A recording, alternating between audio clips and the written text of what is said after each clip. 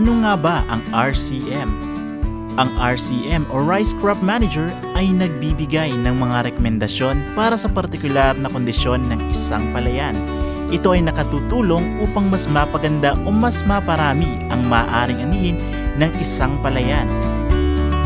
Ito ay ginagamit ng mga extension workers, crop advisors, service providers, local farmer technicians at magsasaka.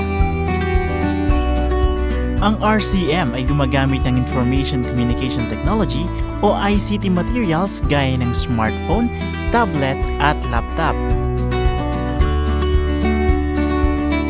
Paano nga ba gamitin ang RCM? Kung gamit ay smartphone o tablet, maaaring i-download ang application at i-install.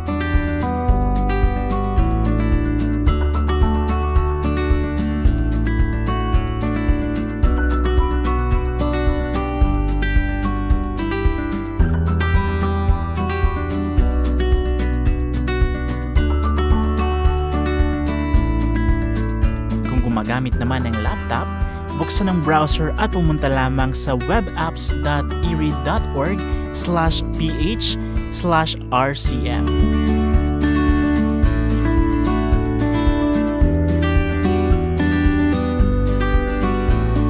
Maaari nang gamitin ng RCM upang makakalap ng mga rekomendasyon para sa masaganang pagsasaka.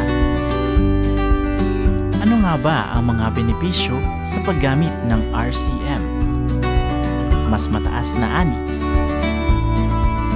wasto at angkop na pamamahala sa palayan, dagdag kita hanggang 4,500 pesos kada hektarya.